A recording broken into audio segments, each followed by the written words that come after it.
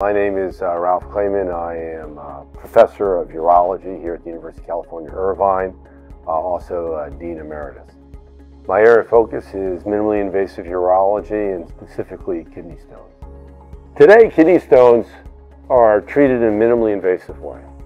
So, when I initially trained as a resident in urology, all stones were done by open surgery.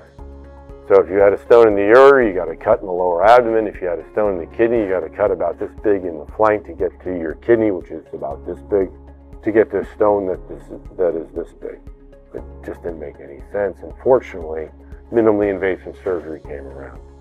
So we can take a stone out now, literally the size of your fist, through a hole in the back no bigger than the tip of my finger.